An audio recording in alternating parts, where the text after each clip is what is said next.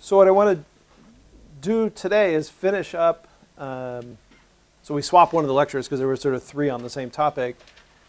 Finish up helium, and then I'm going to talk a little bit about some of the current understanding of how we might make white dwarfs blow up as type 1a. Dan did some things. Where's Dan? Dan's preparing his lecture. Good for Dan. Okay. Yeah.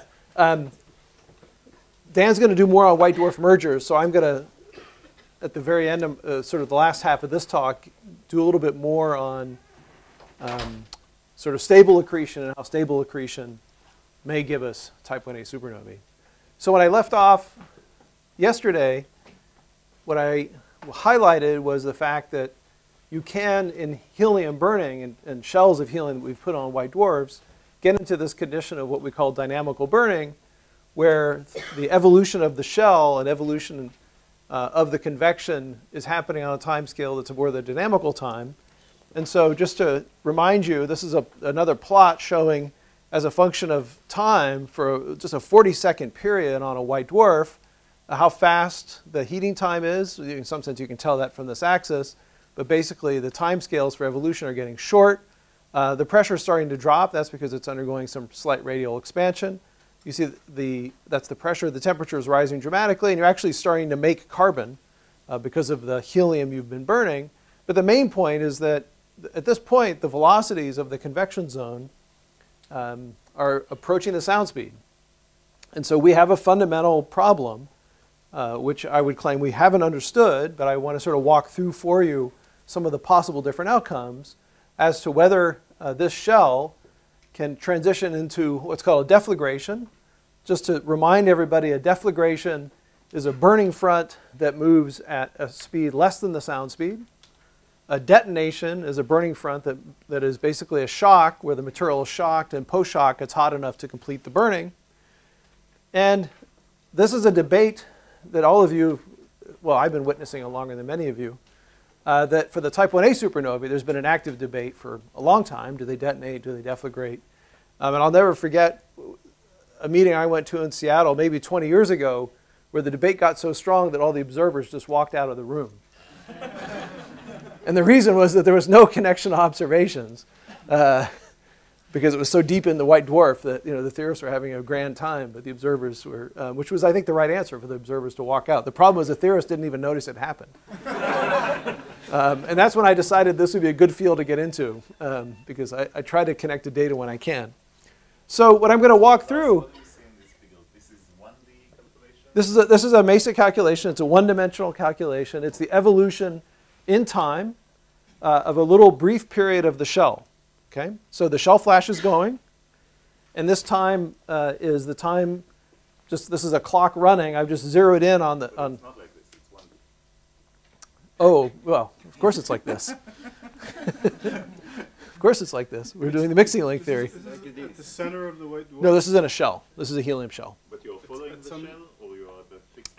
This is at the base. These are all at the base of the shell. So last time I don't want to bring this up. So remember. Now I'm going to wave my hands. So here's the floor. Beneath me is material that's not convecting, and this is the base of the convection zone. Okay, and so I have convection. I am going to go like this because I have to. But for this plot, everything I'm giving you is at the base of the convective zone. Now the temperature at the base is evolving with time due to the fact that it's actively burning, and that's why you see the temperature at the base of the convective zone rising. The composition of carbon is rising because you're actively burning helium into carbon. The pressure is decreasing a bit because you're actually starting to get spatially, the shell is getting geometrically thick, and so the pressure is starting to drop. You're getting out of the thin shell limit. The main thing here is that this is happening on a time scale where you can't even get a sound wave around the star. Right? That's the main issue. Okay, so what do we want to do? Well, let's start by exploring. And in some sense, this is driven by asking what would if we do make different assumptions, what outcomes do we have? And can we start to constrain those outcomes by comparing to observations? Or are there observational predictions we may make? So let me first show you what a detonation wave looks like if you have helium. So what's being plotted here now, so now this is a homework problem, which I'm not going to ask you to do in 30 seconds or 5 minutes. This is a calculation of infinite medium, helium at a density of 5 by 10 to the 5 grams per cubic centimeter, which is not crazy for where we're at. And I just ask, what is the detonation speed in that material? The detonation speed is to 5 digits, this number, 15,230 kilometers per second. It's an eigenvalue solution if I have an infinite medium. And what it looks like is a function of position. If I go into the co-moving frame of the detonation, I can ask, as a function of position in the co-moving frame, what's happening to the helium as it burns? It's declining as I go past the shock. And I can ask, what are the elements that are coming and going? And here they are. But you might notice a problem, which is that this is a mathematical problem. It doesn't know about a white dwarf radius. But you may note that this distance at the end here is 10 to the 11 centimeters. Okay, so to get complete burning at this density in a helium detonation wave, I need to have the material be allowed to go at a distance of 10 to the 11 centimeters. So the first problem you realize is that these detonations are not going to be able to completely burn. They might not even work. They might not even be able to happen. Right? Here's a white dwarf radius of 10 to the 8, but we're only in a thin shell at the top. So maybe go to 10 to the 7. So maybe I'll burn 10 or 15% of the helium, which means I won't get as much energy release, which also means I won't be moving at this speed. And so that's the major thing to first keep in mind. So these helium detonations are funny in that respect, which is that they're not going to do complete burning. So there'll always be helium left.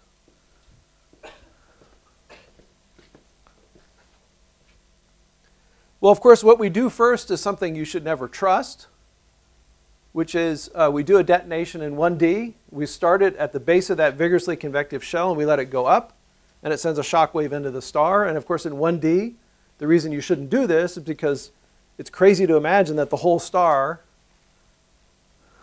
at one moment knows that it's time to detonate, and it sends waves out in all of 4 pi. But we do it anyway, because this is how you make progress. And so what's shown here is this is mass above my head. So this is a 0.06 solar mass shell. So this is the detonation wave going out. So this is showing temperature at different time steps. So this is about 14 seconds later, 16, 18, 20. And then there's a weak shock wave because there's a pressure pulse, a weak shock wave that goes in. So in this case, the carbon oxygen down here does not start to burn. It doesn't get hot enough to burn. So you just send a shock wave in. And this shock wave that goes out does make fuel. Okay? What do you make? This is what the composition looks like after the wave has gone out, radially outwards. You've done nearly complete burning in this case, right at the base. But as you move out, you'll see that you basically do not get to complete burning the helium. You make other elements, iron 52, chromium 48, titanium 44, and then we just marked where carbon 12 is. Okay, so what's interesting about this, and this is the major thing I want to highlight, is that if I were to have this, we're going to go ahead and ask what a light curve would look like from this.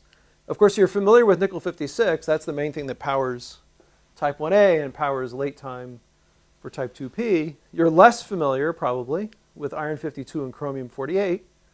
But these are other two elements that are alpha elements that are also unstable.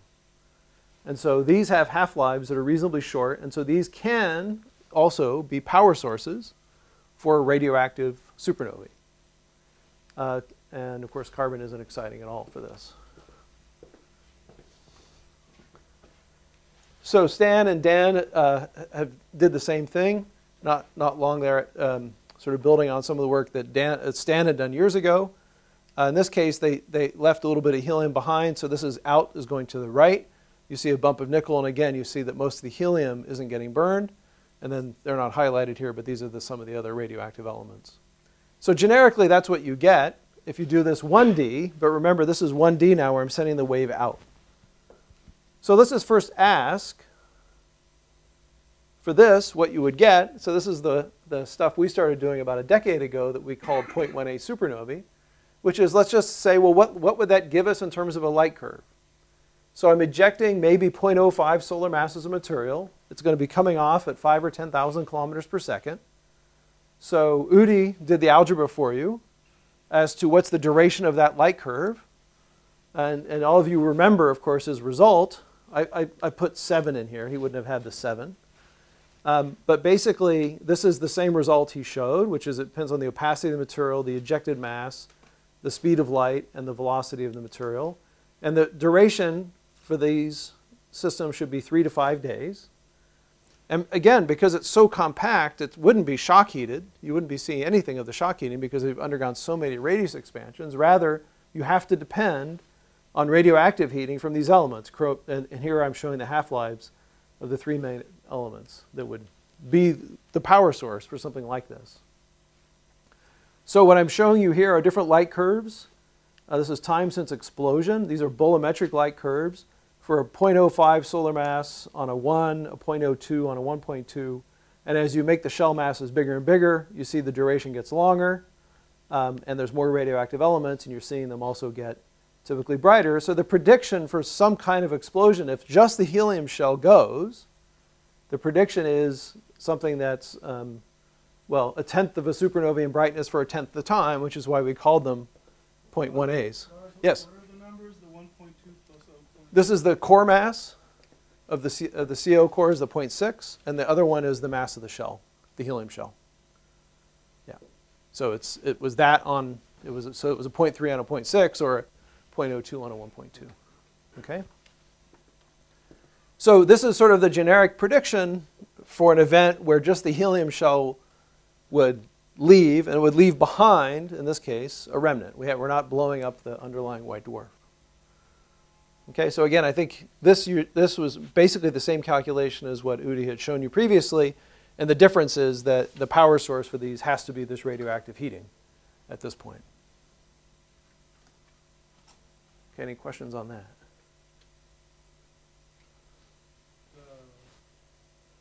The rise times seem rather shorter than this.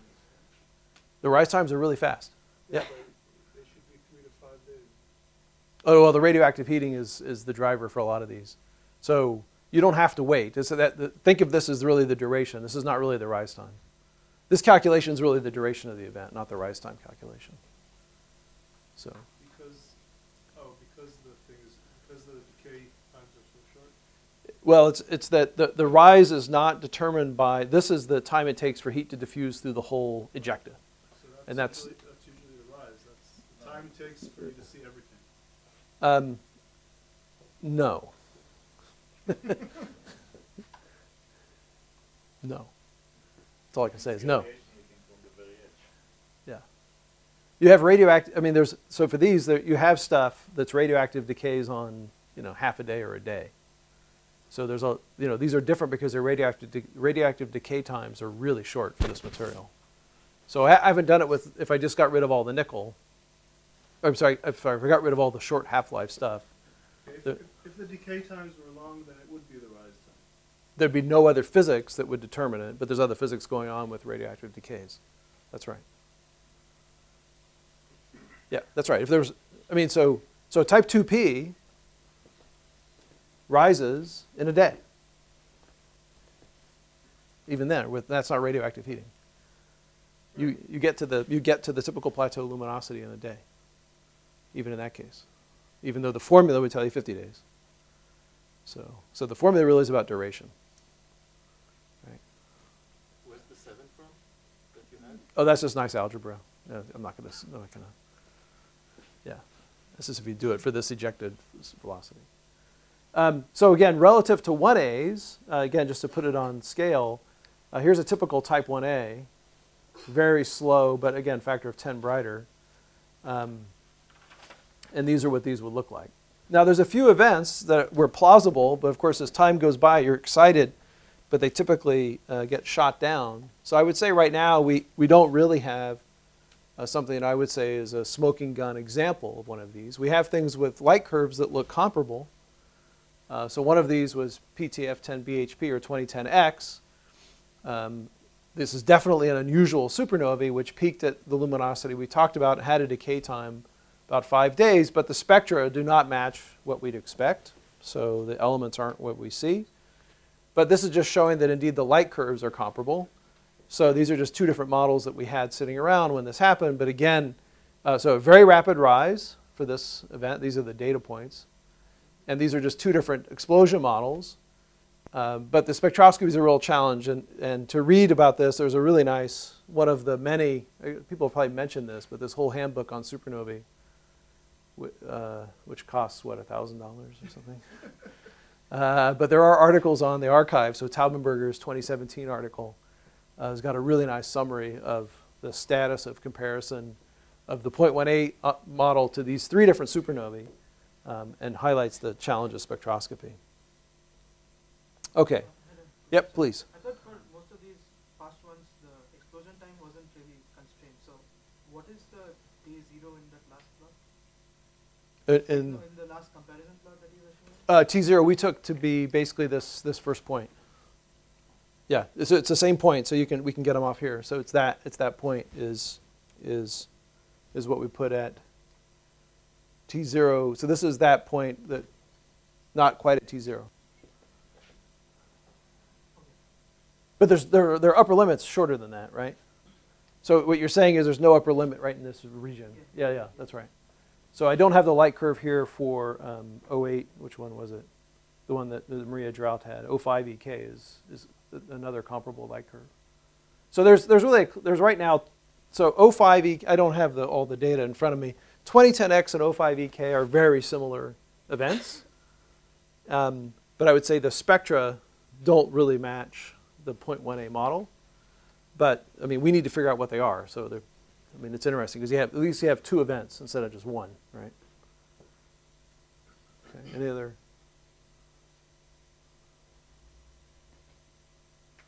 Okay.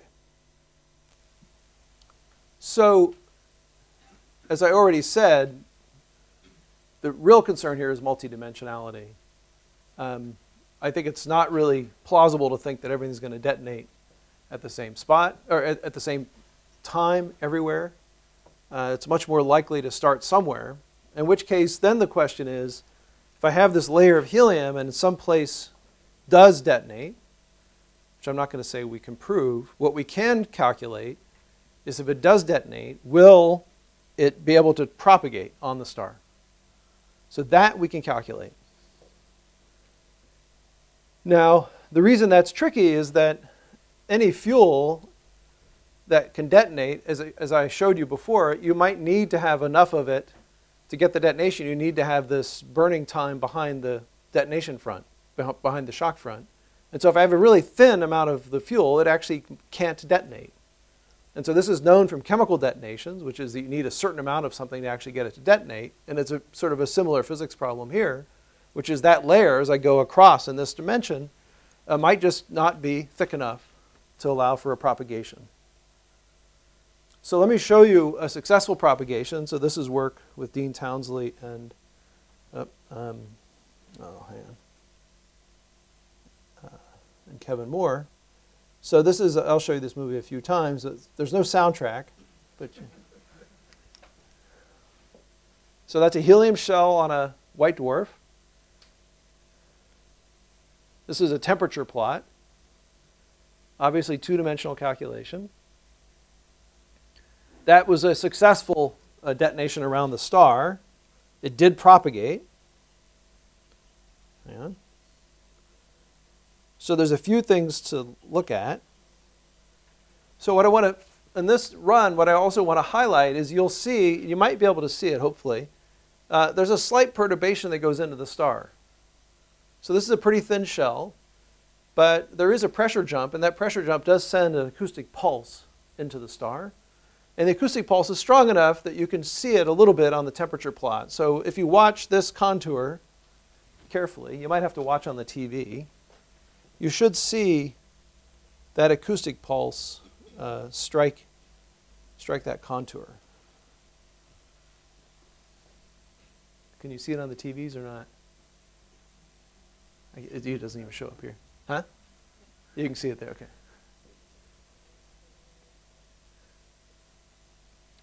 And you might also see at the very end that something's happening here. So the first thing to say is that the time for this to go around is faster than the time it takes a sound wave to get from here to here through the star. Okay? So that'll end up being important. Right? So this wave does go around the star. It is moving slower than that number I gave you. And the reason is it's not doing complete burning. But it does send a weak acoustic pulse in, and because of geometry, that weak acoustic pulse strengthens at the antipodal point at the late times. Yes?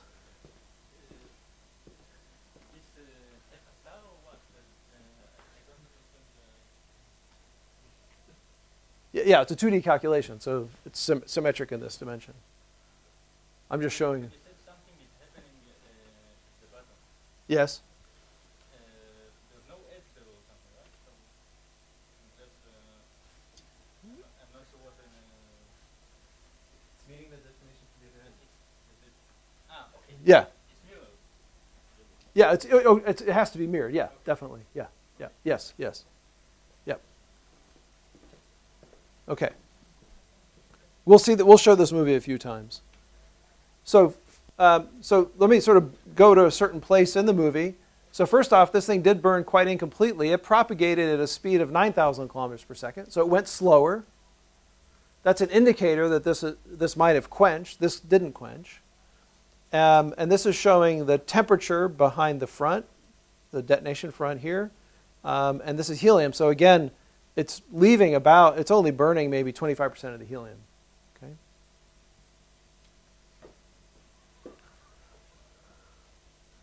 Here's what the profiles look like of different elements. Here's helium, carbon, calcium-40, chromium-48. This is radioactive. That's good if you want to make a light curve. And nickel-56. There's very little nickel-56 being made. And then this is just showing for different cases for a 0.02 solar mass on a 1.2 or a 0.012. All of these propagate, but they have different elements. So let me just show you this. So the nickel is, so for this one, which is a thicker shell, this is where the nickel is dominant. This is where the iron is dominant, the red. That was convenient. Chromium is the green. The blue is titanium. And calcium's the yellow.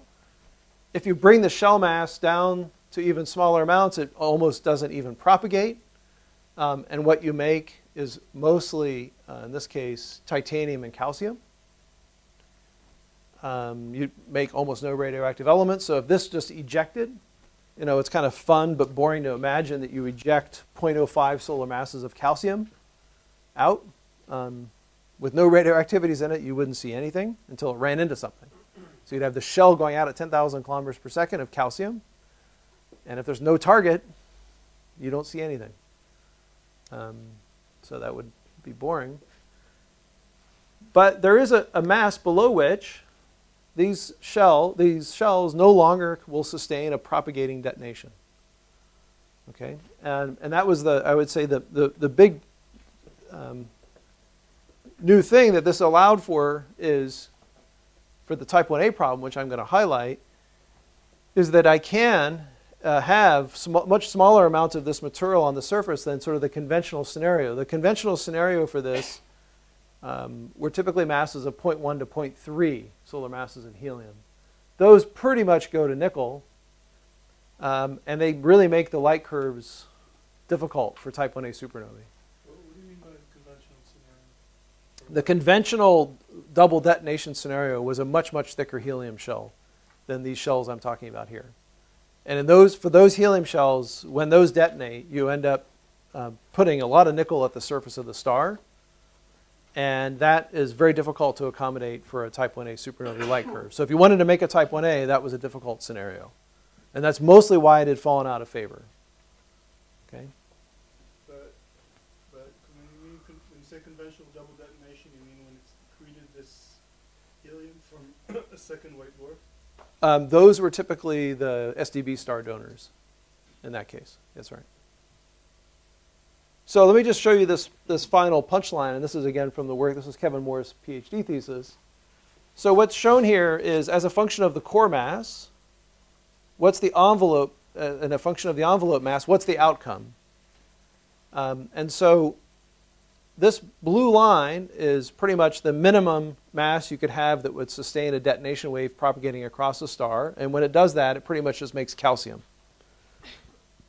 There's a calculation that Dean Townsley did in Flash that didn't propagate, that was a dud, and that was this line, that was this guy. So it's very close to what you'd get from this analytical work that Kevin did. As you increase the mass of the shell, so you just go at a fixed core mass and increase the mass of the shell, you start to see that you make heavier elements, titanium-48, then chromium, iron-52, and nickel-56 as you go up in this direction. That's with the color code. And then this is where how high you have to be to finish burning half of the helium. So the major point is that for these core masses that are typically 0.8 to 1.2 that we care about, we can sustain propagations of detonations of quite low shell masses. And that was the major outcome of this effort. And what that allows one to do is to actually think about using these again as a way to get the core to ignite. Okay, so let me pause here for a minute. So we haven't shown that a detonation starts. All we've shown is that if you start it, it will burn. Okay, that's all we've shown. Yep.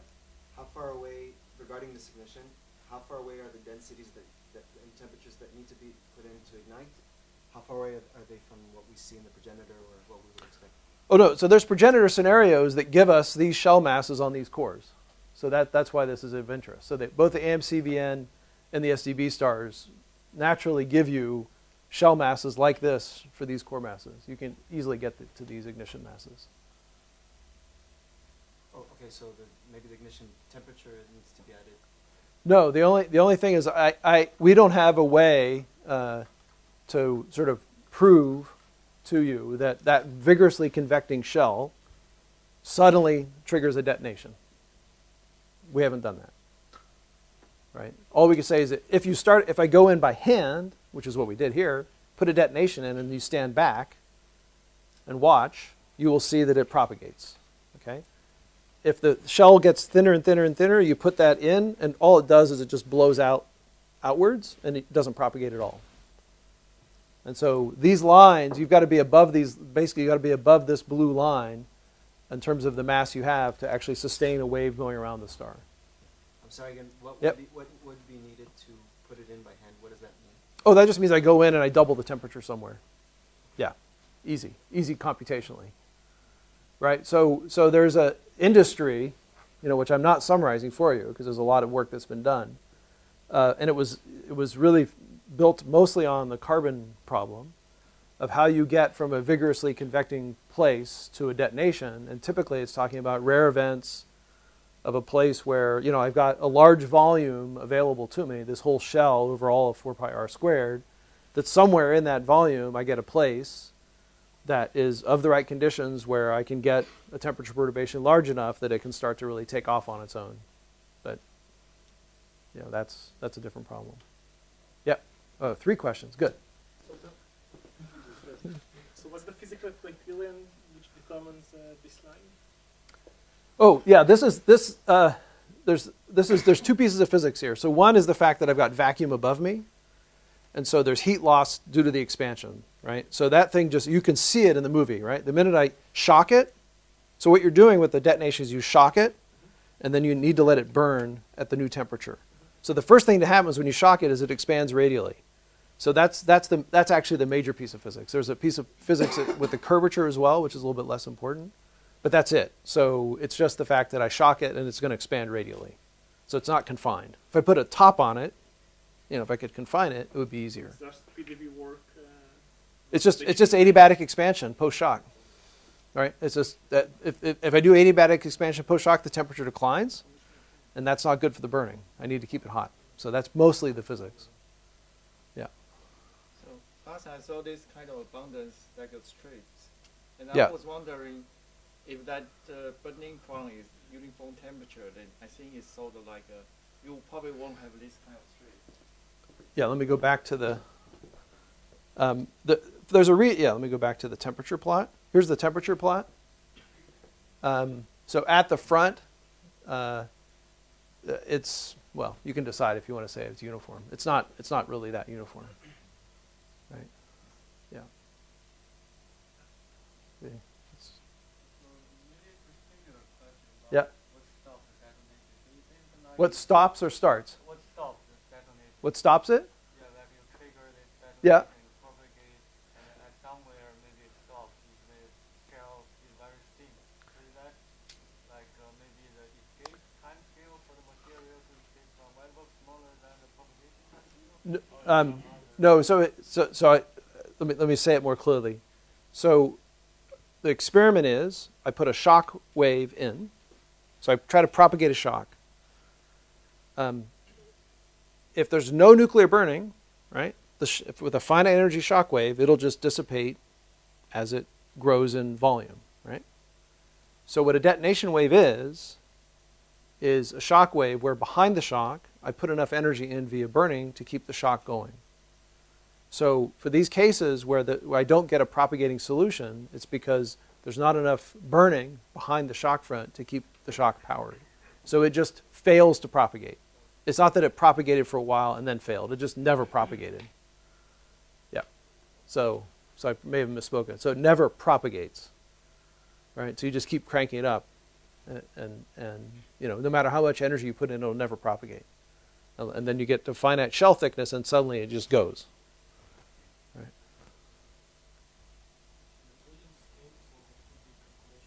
Equation of state? So the real equation of state. What do you want? It's all there. I mean, it's radiation, it's electron degeneracy, it's gas pressure. Oh, most of this is flash. This is all Helmholtz. Yeah. But the equation of state here is, thankfully, there's no issue with the equation of state for this. Yeah. Yep. So assuming that pressure wave does propagate through the core, so do you expect to see something happen like at the end? Yes. Which is great because that's what I'm going to do next. So I'll show you. Okay, anything else? Okay, so for all of these, the shock that was right beneath here was so weak that the carbon didn't ignite.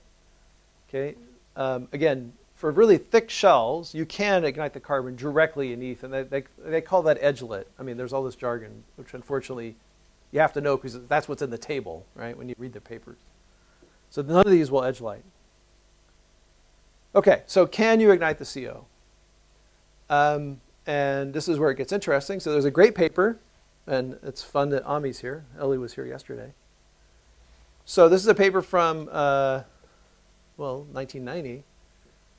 And this was the first good numerical simulation showing that you could get this offset, that you could get this focusing of the shock wave via an off-center, that would be off-center. So what I'm going to do is I'm not going to show you their simulation, but it's the same calculation. I'm going to show you the work from Matthias Fink just because the movie is a little bit easier to see. So this is a much thicker helium shell. And what they're showing is a propagation of the helium shell. Now this is a little bit stronger, so you can actually see the perturbation. Right? That's why I like this. So it moves further down. Now the helium is here.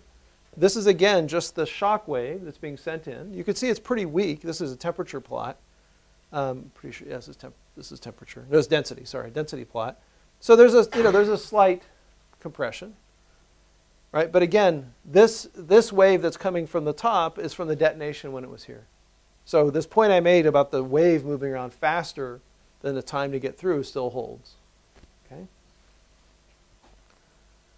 So the wave eventually comes around, sends a shock in. That shock coming in meets the shock from the other side. So this is what they call the off-center detonation scenario. And so in this case, the claim that was originally from Ellie and Ami was that this would be the location where you could trigger a carbon-oxygen detonation. Okay? And then that would then basically go. So then you burn the whole star at that point. Okay, so that's the off-center scenario. And again, the reason I would say it did fall out of favor was that the original calculations had these really big helium shells. And just for type 1a, it just wouldn't work. But with these much thinner helium shells, it's harder to rule it out. And that's what Dan sort of highlighted when he was talking earlier. So I just had this movie again. So I don't know, I guess you've seen it enough times.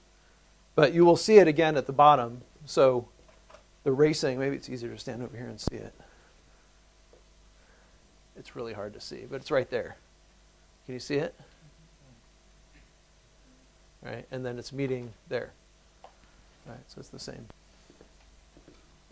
So another worry is that as the shell gets really thin, the speed gets slow.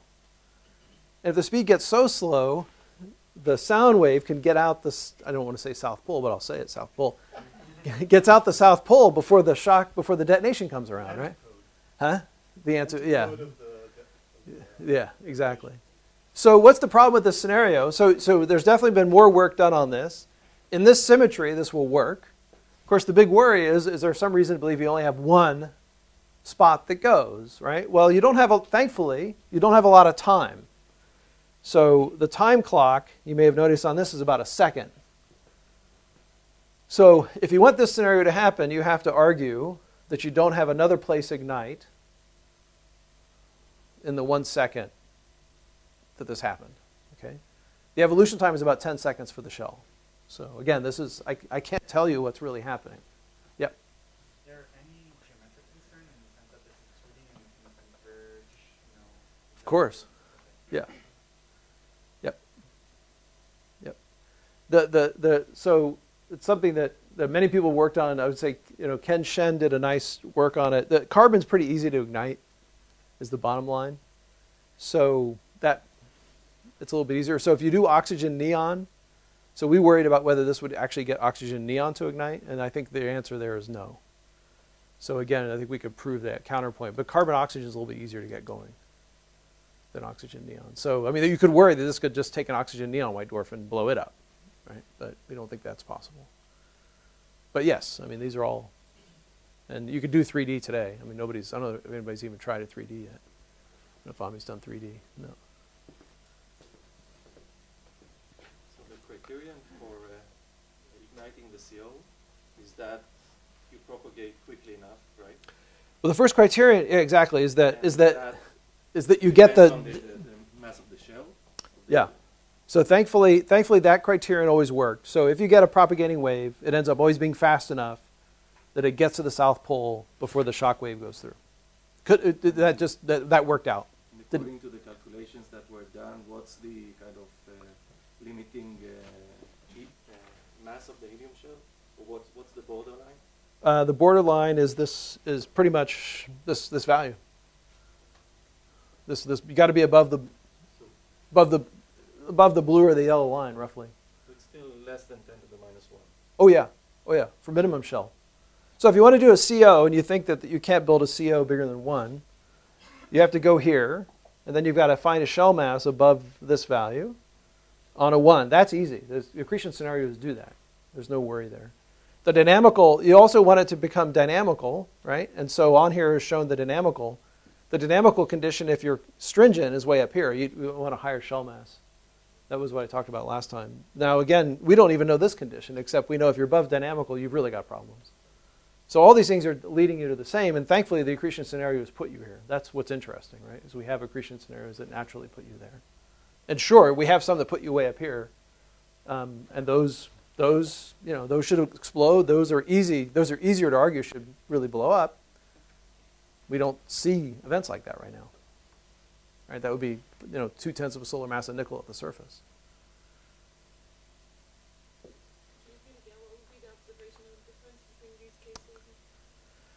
Well, so Dan showed. Okay, so it's too bad Dan's not here. So here's what's interesting about this. From someone like myself who's a bit of an outsider in this field, I haven't been doing this for too long, only a decade. You were all taught, probably, that type 1a are near Chandrasekhar mass white dwarfs. right? Maybe you weren't taught anything. Okay. If you were taught anything, that's what you were told. Okay? And so it's a little bit of sacrilege to go back to this in the current. And thankfully now, 5 years later, it's not. But what's interesting and what people have shown is if you do just detonate a 1 solar mass CO white dwarf, you can put a little shell on it if you want, but the bulk of the mass is 1 or 0.8. That gives you a pretty good type 1a light curve. And that's Dan sort of showed that, and there's papers on that. So that's there as an available solution to the type 1a problem today, right?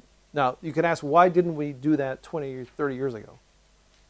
I wasn't there, I can't tell you, right? I'm just asking if there's like observation and were these observed?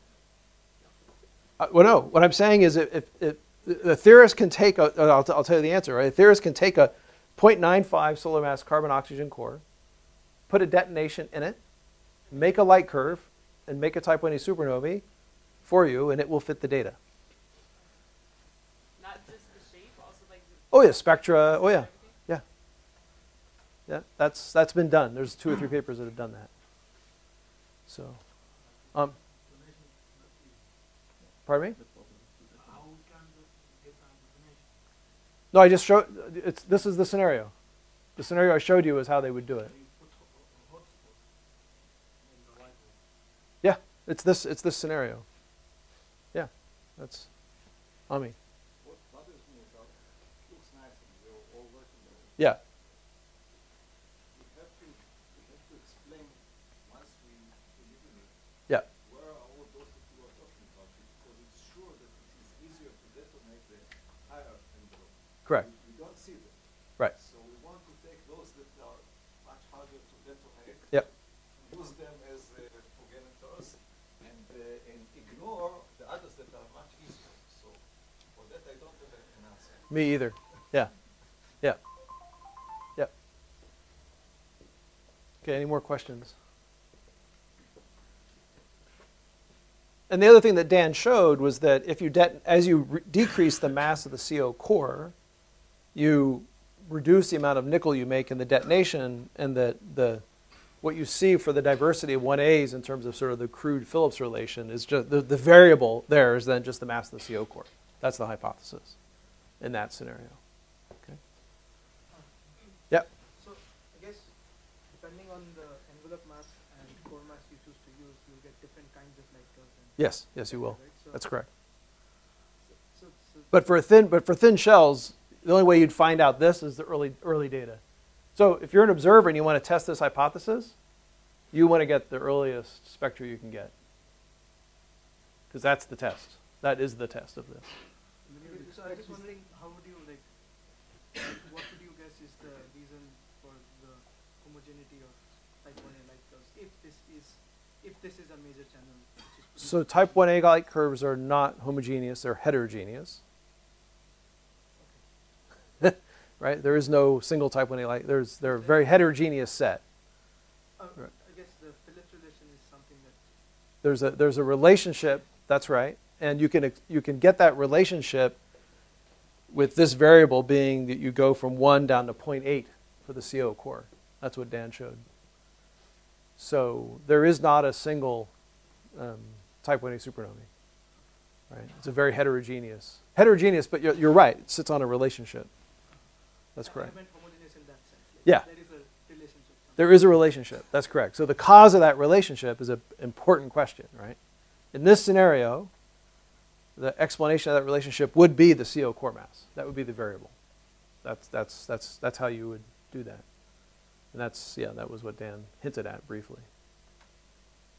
Yep. Because there are also supertremendous car mass in type 1 supernova. So is that consistent with this helium shell detonation model? No.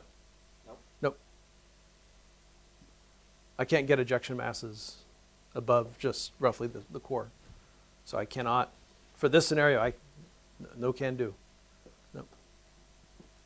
I'm gonna crush all of your 1A biases, yeah. And the spectroscopic signatures of these different external compositions, they would be correlated. Yeah. Well, a lot of fast, a lot of stuff coming off really fast, right? This Fast stuff, calcium UC. fast calcium UC, which to me has always been interesting. Yep. Yep. But then also fast attack again. Yeah. Yep. But that's all trace amounts, compared to all the stuff that's coming from. That's correct. That's right. But they'd be velocity segregated, right? The velocity segregation would hold. So, yeah, yeah. It's the velocity is what you have to depend on. Okay.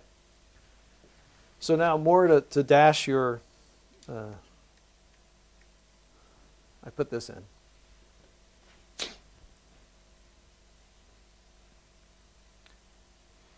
So you should ask this question. Many of you were told on your parents' knees that the reason type 1a supernovae were all the same is because they were all the Chandra-Sakar mass, right? That's what you were taught. And I've just told you that there's another hypothesis which says that that's not the case. So why? Why do people talk about the Chandra-Sakar mass anyway? Does anybody know? Does anybody actually know? A student? Sorry, I'm going to... Anybody less than 40?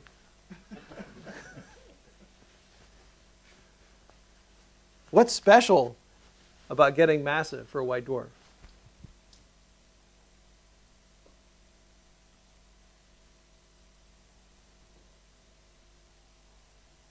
What happens to the center as you approach the Chandra-Sakar mass? You're supported by degeneracy pressure, but what's happening to the electrons? Electron capture. There's electron capture can happen, right? You're starting to become really relativistic, right? As you become relativistic, it's starting to collapse. It's starting to be ill-defined what the radius is. It most likely collapses, and so the density is really spiking. Okay, so that's the reason people talk about this, because the old scenario, which may still be completely true, is you ignite carbon at the core. So let me just remind you of that, because that's really important. It's something you should know, absolutely, which is if I just go in the density temperature plane, I can draw a line where the carbon burning equals the neutrino cooling. So above, and this is just showing the variety based on the physics of how you can get carbon to ignite. So you can do it by getting hot, which is going this way. So on this side, the carbon burning beats neutrino cooling. On this side, it's the inverse. So you can do it by getting really hot, or you can do it by getting very dense. Okay? And so I'm just showing over here, for just a generic sort of homework problem, white dwarf, as I go from 1.25 to 1.37, the density goes from 3 by 10 to the 8 to 3 by 10 to the 9. Okay? And so for the parcels deep in a white dwarf, the equation is very simply just carbon fusion and neutrino cooling. And if I get above this line, the carbon's going to take off. That is why people talk about doing ignition and explosions with near Chandra-Sakar mass white dwarfs, is because they were igniting them by getting them cold. What I just talked about was igniting them at lower densities by getting them hot. Okay? So that's just an important piece of physics. So the question is, you're sort of taught in stellar structure that above about 1 solar mass, you don't have carbon-oxygen white dwarfs, you have oxygen-neon white dwarfs. So the first thing you have to do is somehow get a white dwarf up. And I talked about the challenge of that yesterday, which is that for most of the accretion scenarios we know, it's hard to get the white dwarf to increase in mass because of the shell flash instabilities. So this is the paper by Nomoto, Thielemann, and Yokoi that Dan mentioned last time. So the classic paper on the what's called the single degenerate scenario, where what they're showing is this line is the condition at the center of the star. Okay. The dashed lines are the temperature profile at a given time. So they start with a low mass white dwarf, which is nearly isothermal. And then they attach to it a very hot shell of burning material, and then they accrete at a rate of 4 × 10⁻⁸ solar masses per year. And if you wait 2.5 million years, there's been heat transfer into the core, which has heated up the core, and this is the profile. Okay? As time goes by, you're adding mass, so the density is rising, and heat's coming in, and so you're getting hotter and hotter, hotter and hotter. But eventually, you really have to you're not going to get it hot enough to ignite on that branch. You have to get it you have to get it dense enough, and so you have to get it over to this point, which is that ignition curve, which is the sort of, we call it the cold ignition.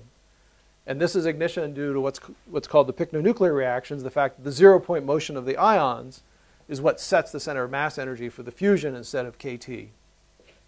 And so that's what you have to do. So this is the standard textbook type 1a scenario. And that's why all the expectation was that these were all at or near the Shannon-Sukar mass. So mass was not viewed as a variable because they were doing these kinds of ignitions. Okay? So that's just the important piece of physics. The problem with this scenario is the one I mentioned the other day, which is that if we're adding hydrogen, there's so many unstable flashes, it's unlikely to grow in mass. And so the problem with this scenario has been, give me an example of a binary where I can actually stably add material. Okay, so what I want to do in the last bit of this talk is talk about one scenario where you can add helium at a rate that's stable, which can potentially get this realization. But I want to pause here before I go into that to see if there's any physics questions on this ignition.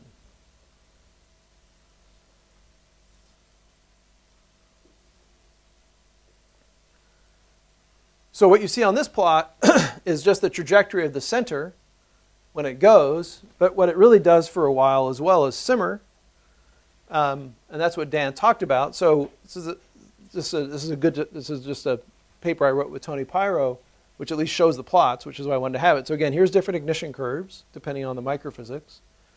Once I ignite the core, I get a vigorous convective zone. So it's not unlike the shells I showed you before. And as a function of time, this just rises up. This is the trajectory. And again, up here, we're showing where the heating time is becoming about 10 times the dynamical time. So the physics I talked about just plays out again. Right? And this is the scenario that leads to a deflagration or a detonation for the whole white dwarf, for which there's 500 papers. Okay? So I'm not even going to try to summarize it. But that's what Dan talked about. So the question is there a binary scenario that can get an ignition like this? That's the thing I wanted to highlight. Okay. Well, the one I know of and the one that we're actively working on and is a pretty good scenario is one that involves helium star donors. So I love this paper because of the title. So it's very suggestive that, it's the first binary, this is 20 years into the field, right? So this claims that there's nobody else who's done it because it's the first. And this is part of their paper. Self-consistent is the right answer, was that the other papers basically assumed, they bypassed all the shell flashes and said, well, let's not worry about it. But they found a scenario, and this builds on work of Even and Tudikov, a scenario that actually can accrete helium at a rate to hit that magic stable helium rate. So here we go. So, and again, this scenario really came from Even and Tudikov. So for those of you who are really interested in these systems, what you have to do is print out and hold close all the Even and Tudikov papers, because most ideas you may have are probably in that paper. So it's depressing because you think you've got a good idea, and it's there in section 5.2.9 and figure 26. Okay. So what this is this sounds rather cooked up, but it's actually pretty generic. So this is roughly a 0.12 day orbit. It's a bare helium star that's 1.6 solar masses. So it's the core. In this case, it's the core of about a 10 solar mass star. So the scenario is you form a white dwarf. Remember, I showed you 2 days ago that the most massive stars, 8 to 10, make the most massive COs of around 1. So if I have a 7 and a 10, or let's say 12, whatever, 7 and a 10, one of them will make a white dwarf first, the 10, if they don't do mass transfer. And then the 7, when it basically tries to cross the Hertzsprung gap, will discover it's in a binary and lose the envelope, undergo a common envelope spiral into a tight orbit, but the helium core still is there and it's burning. Okay? So that's this kind of scenario. And what you do is, this is showing the evolution of the helium star. So it really is, in this case, they just built a main sequence 1.6 solar mass helium star by hand. Doesn't really matter. And it's, in the HR diagram, this is the core helium burning phase. And then eventually it burns out and it has a CO core and a helium envelope, and it undergoes expansion, like many stars do when they start to differentiate. And at this point, it fills the Roche lobe. Okay? So if it was in a wider binary, it would just fill the Roche lobe at a different place. So there's a large amount of these binary orbital periods where you get the same scenario. So what it is it's undergoing helium shell burning, the envelope's trying to expand, and that envelope expansion is overflowing the Roche lobe. Okay? These would only be, though, so what's important to keep in mind is this scenario works well in those galaxies where you have stars of this mass. Okay? So in an elliptical galaxy, this will not be a scenario. But in a spiral, this would be a good scenario. That's important to keep in mind. There's a whole rich phenomenology of type 1As and which types occur where. This is a good scenario in a star-forming galaxy. So what's interesting about this is, so this is again from their paper, so now they're showing you the mass of the white dwarf. So they start with a 1 solar mass CO, the most massive CO you can have. That's not crazy, because for a stellar population like this, you wouldn't have low mass white dwarfs. You'd have had no time to make them. So this is not a crazy scenario. It seems cooked up, but it's actually not. And as it expands, what happens is it tries to, so this is the stable burning regime. So I derived that last time, right?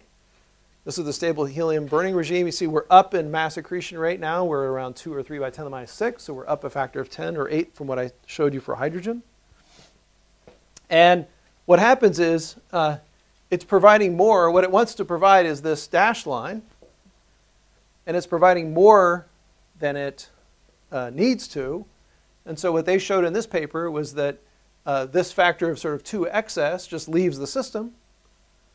And then it burns what it needs to burn until it gets below there and you have unstables. But the point is the mass gets up and this is ignition.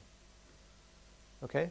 So what's interesting is that they really did add 1.36 or 0.36 solar masses, sort of, I would call honestly. It's a real calculation. Okay? So, so we got interested in this, and Jared Brooks, for his thesis, did a lot of different scenarios. And so indeed, this is a pretty generic result. So this is showing different mass donors, all for obviously a 1 solar mass. And this is, these are the recent calculations. Again, this is showing the stable burning regime. So there's mass loss, would be the expectation. There's mass out there somewhere.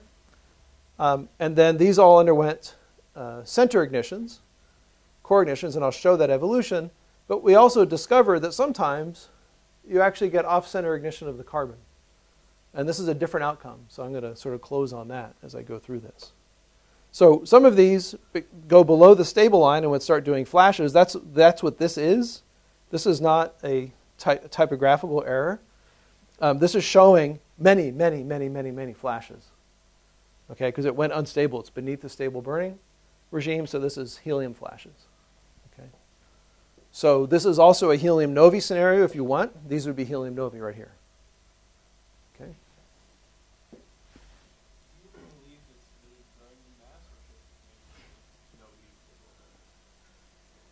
Oh yeah, sure. So here I think here he did a retention efficiency of like half probably.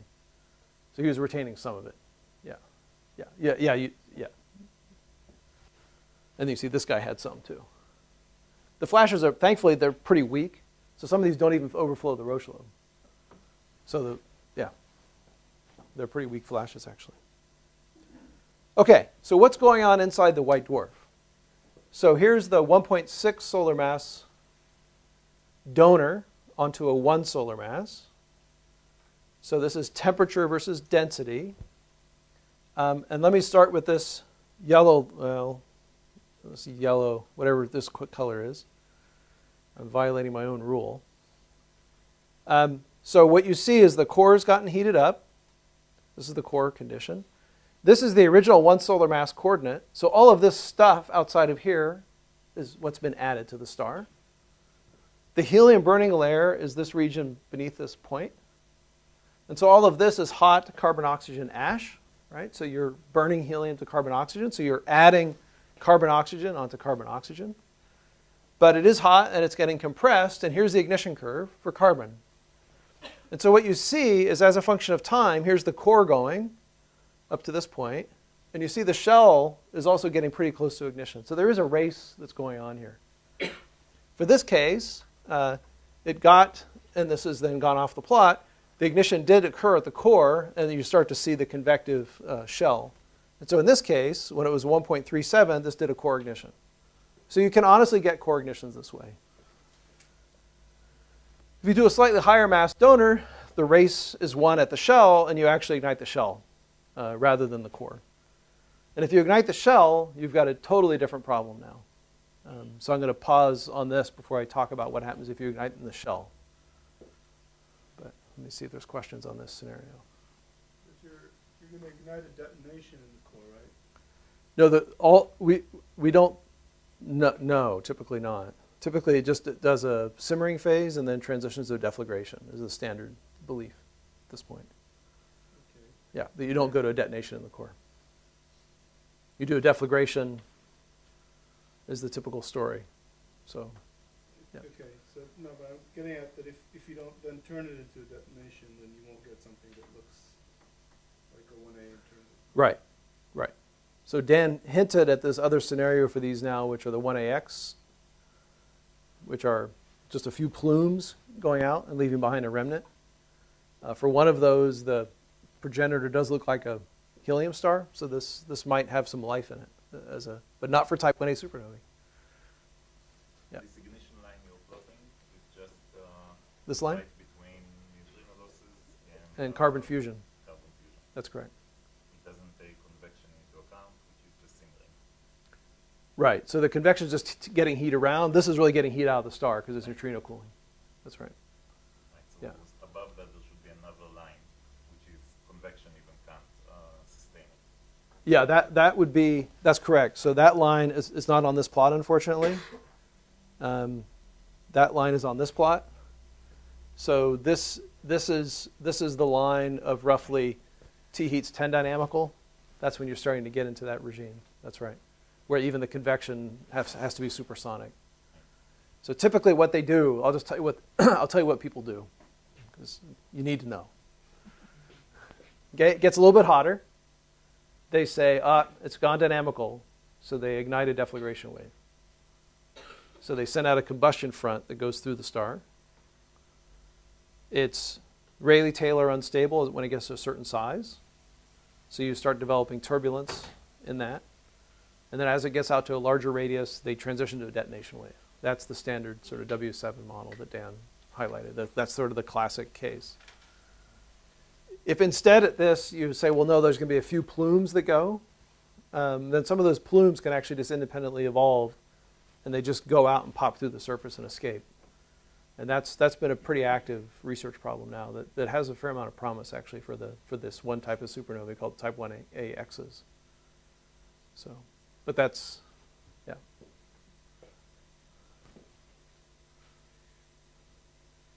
Yeah, this model was worked on a lot because this was the only type 1A model for 20 years. So, okay. Yeah, so that line would sort of sit right around here, yeah, on this plot. That's right. Oh, yeah. You mentioned that part of the material could also work for, but part is expelled in this fluid. So can you explain a bit more about the fluid? So you mean in this case, this mass that goes to infinity? Sorry? Yeah, so it's this, we have the same as what Yoon and Langer have. Yep, same physics. So what happens is you're trying to supply more fuel to the white dwarf than the stable burning can accommodate. So what we would expect to happen is that if the white dwarf were by itself, it would just grow into a red giant. But because it's in a tight binary, it can't. And so the expectation is it just starts losing the mass at its own Roche surface. So the big variable here of uncertainty then is how much angular momentum that stuff takes when it goes to infinity. So you can get different outcomes of this scenario based on what you take for the amount of angular momentum being lost with that wind that goes out. But it's basically anytime you try to provide more than you can get from the stable burning, then the stable burning can accommodate the expectation as it goes away. So, this would be roughly the orbital velocity. So it would depend totally on the orbital speed, or the orbital separation to get the velocity. Yeah.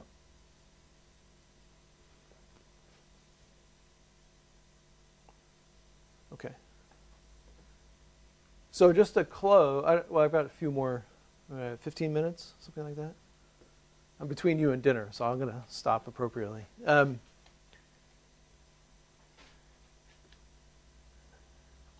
Yeah, so probably only 5 more minutes. So we've known for years what happens if you do a shell ignition of carbon, because it happens naturally in stellar evolution. So if you take just a 9 solar mass star in stellar evolution, it does an off-center ignition. And this is just one example. And what that ignition does is it actually sends a flame front into the star and burns carbon to oxygen neon. So this is what it looks like if you just do that. So this shaded region is the convective region. This is time. You got to love these units. This is about 10,000 years, okay? All right? So it's about 10,000 years of evolution. So what it is it's actually a flame that's moving into the star, right? Burning the carbon and oxygen to oxygen neon, right? That's what this is. And so you convert everything inside of that region gets converted to oxygen neon. So if I ignite off-center and I convert to oxygen neon, I can no longer get a carbon ignition in the core. Right? That's the major issue. And so it's probably not going to be a good thermonuclear supernovae scenario. And what you would get instead, if I now blow up my diagram to allow there to be more physics, so here's the old carbon ignition line we talked about. If I now say, no, I don't have any carbon any longer, what's going to happen next? As was already mentioned, multiple things will happen. One is there is some magnesium and neon from the carbon burning. It will undergo electron captures at a fixed density. That's what these lines are. And there's oxygen around, and if I make it even hotter, I can do oxygen ignition. Okay? So if I successfully get a burning front to go through and convert the rest of the white dwarf to oxygen neon, I will have to undergo further compression and have this occur. And the outcome here is actively being debated, whether this gives you an explosion or whether this gives you a collapse. This is the accretion-induced collapse scenario, which is in some sense a whole lecture on itself. I'm not going to do that. But the point is, this is typically not viewed as a thermonuclear supernovae scenario. And the reason for that is that it's a race between the oxygen igniting and these electron captures eating up electrons so that you reduce the Shannon-Sakar mass and therefore you induce a collapse. So typically, we think that this would actually do an accretion-induced collapse rather than an explosion. So if the star converts to oxygen neon, then this option of carbon ignition of the core has probably gone away. So I think what I want to do is stop here and take questions for a minute before I do the last little piece. But I actually don't know what my time is. She's taking such good notes. It's a good sign. 10 more minutes. Okay. So, I mean, we're getting pretty deep into the dirty laundry of thermonuclear supernovae. So I think that's why I want to back off for a moment and see if there's high-level questions. It's the end of the day. You've simmered all day. You're not going to detonate before the end of my talk.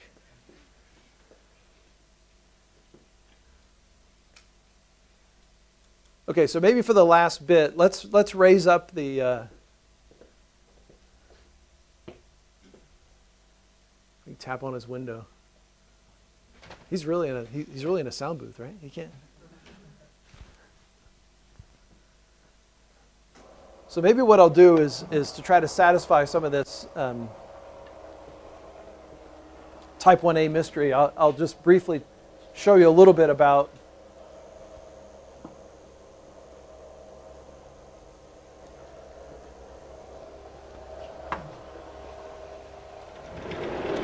what the standard story is for the deflagration front.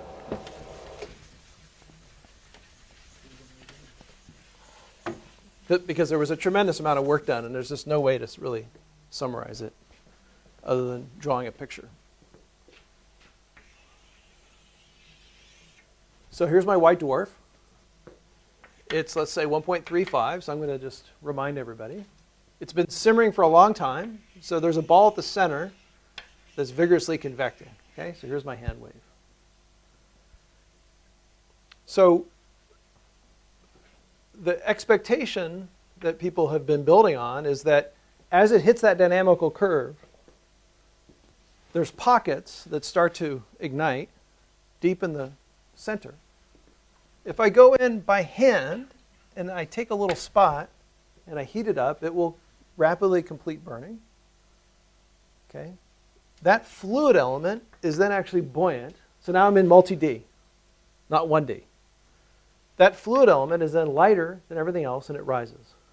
Okay? So there is a rich amount of work asking what happens if I do 1 bubble, 2 bubbles, 10 bubbles, 1,000 bubbles. Let me do the 1,000 bubble problem first. We're back to 1D if I do 1,000 bubbles. And for 1,000, here's the story.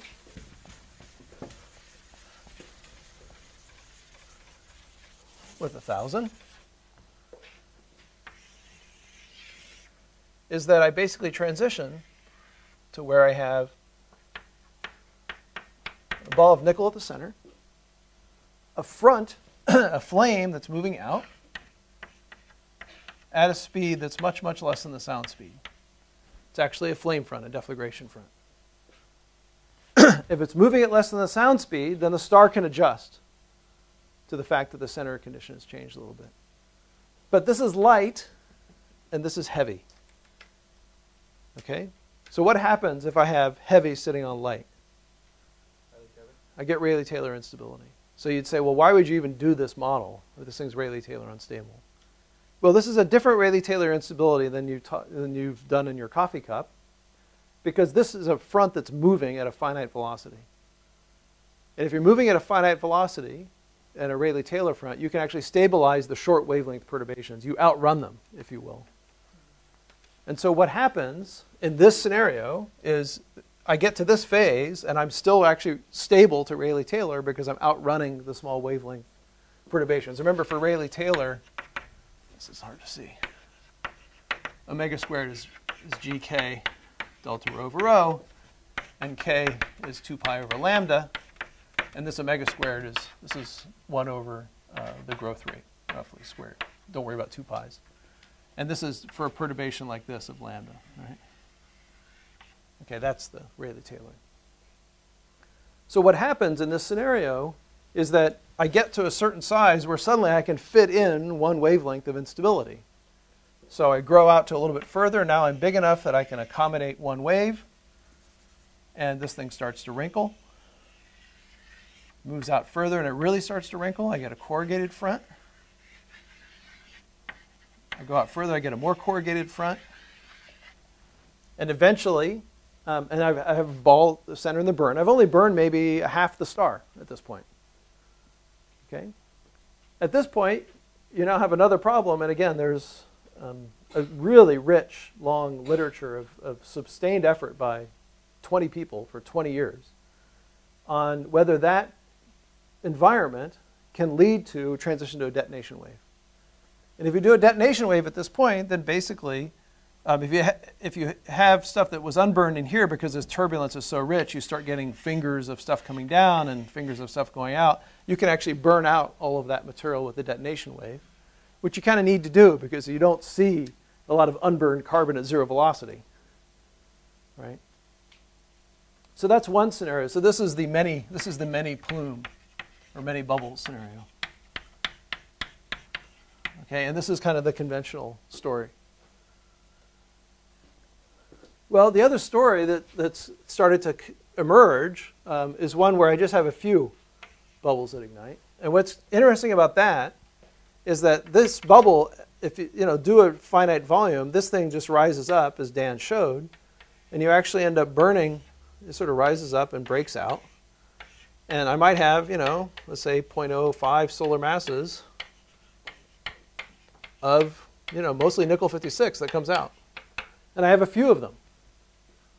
Right? Well, what happens to the star if suddenly it loses a tenth of a solar mass?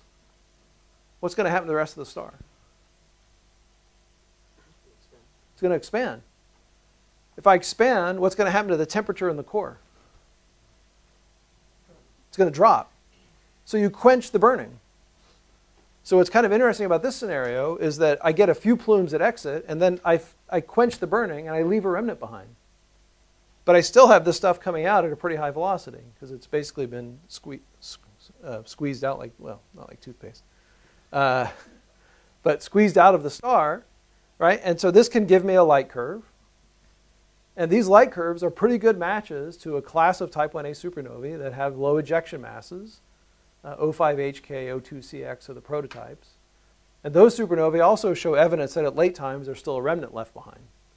And so this is becoming a pretty good story of what happens if I do a deflagration at the center, is I get a few plumes, I get an unusual supernovae. The case where I have a progenitor is a helium star. So there's an almost complete story, which we've never really had, right? And this might be what happens rather than this. And unfortunately, I don't think from the theory community, we're going to be able to say, we know this is true and that's false or vice versa, right? The data are really the arbiter for this because, how do I know how many spots I'm really going to get? So that's a great place to stop. And I will be happy to take questions until people can't ask any more. Yes? These are supernovae of comparable luminosity? These are dimmer. They're a little bit, they're off the Phillips relation by about, almost a magnitude. Yep. So they don't live on the Phillips relation. They're distinctly different. So for those, I'm not going to get into cosmology. So I was about to say something not polite.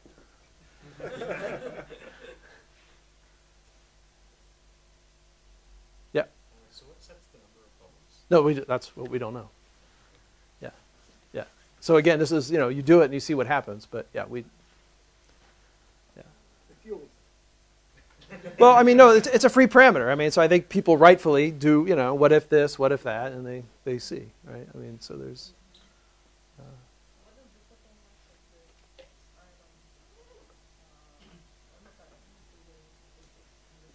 The amount of ejected mass? No, not ejected region, but the central. Central is Oh. not ejected, it's buried in the... There's a central convection zone that's burned. That's typically about a half solar mass. So the convective simmering, which is not complete burning though, it's heated up, but it hasn't completely burned, is about a half a solar mass of material. Yeah, the same thing. This convective region. Well, this is different because now I've done deflagrations and this is all nickel. In this case, it's not. In this case, it's during the simmering phase. Yeah, well, I didn't really explain it well. So in this case, it's still during the simmering phase where it's just you're burning some carbon and oxygen, but you're not burning to completion. And then you just take a spot and just suddenly let it go burn to completion, and it's really lighter than the surrounding elements, and it just pops out.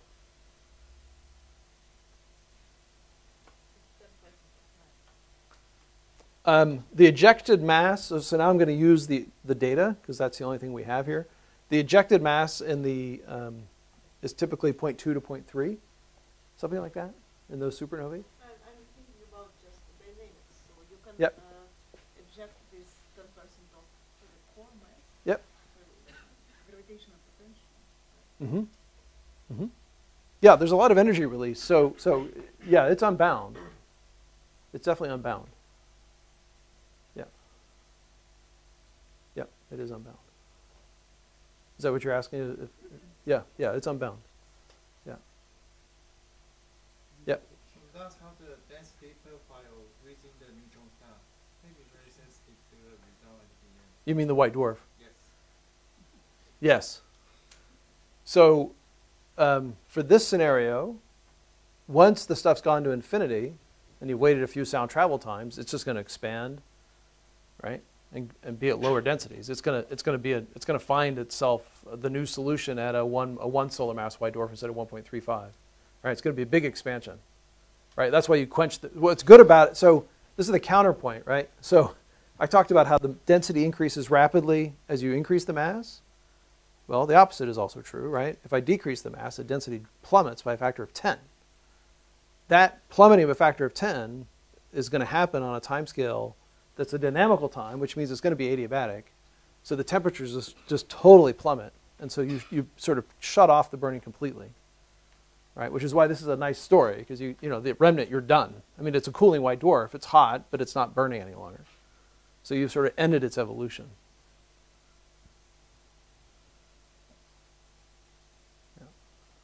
Yep. So for these two different scenarios, will the amount of or fraction of the intermediate mass elements be different? Oh, probably. Yeah, I don't have that at the tip of my fingers. Yeah, we could look. So this, so I can give the references for this one where they've done both of these have been done, so it's known. I just don't know it. Yeah.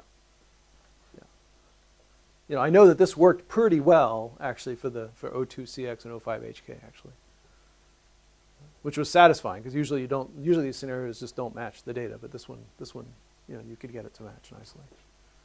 So.